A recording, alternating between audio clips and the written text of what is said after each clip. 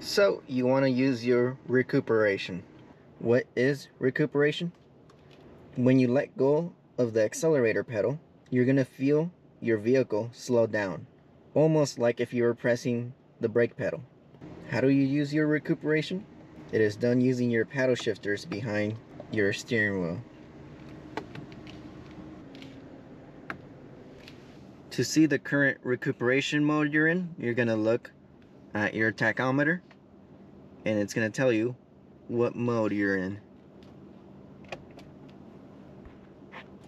If I were to press the positive paddle shifter, that puts me in no recuperation.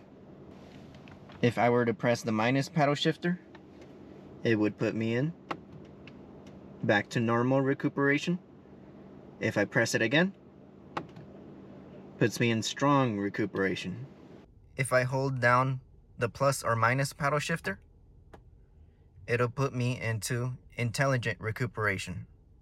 So the car is going to use the radars to determine what recuperation mode you need to be in.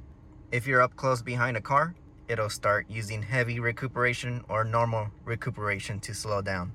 So like this car in front of me, the car's gonna slow down once I reach that car.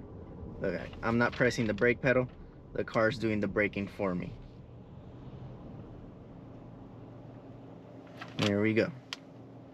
If you start using your turn signal, it'll start using some recuperation to slow you down for that turn. So for D-Auto, I turn the left turn signal, the car's slowing down.